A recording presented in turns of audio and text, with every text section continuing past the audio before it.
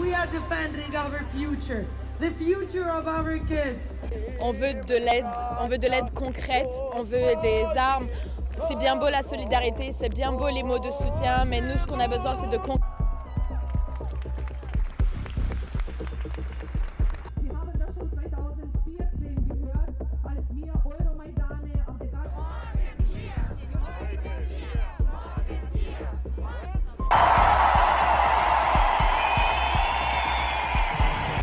Stop the war!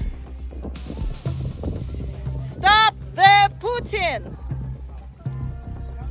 Aloha for Ukraine! I feel devastated.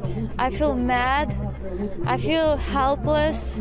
Every day I wake up, I read the news, I cry. I have family in Russia and in Ukraine, and I don't know.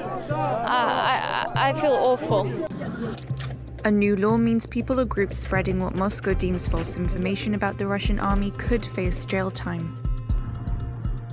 Arrests can be violent, including for journalists. Don't touch me. I'm part of the press. I'm a journalist.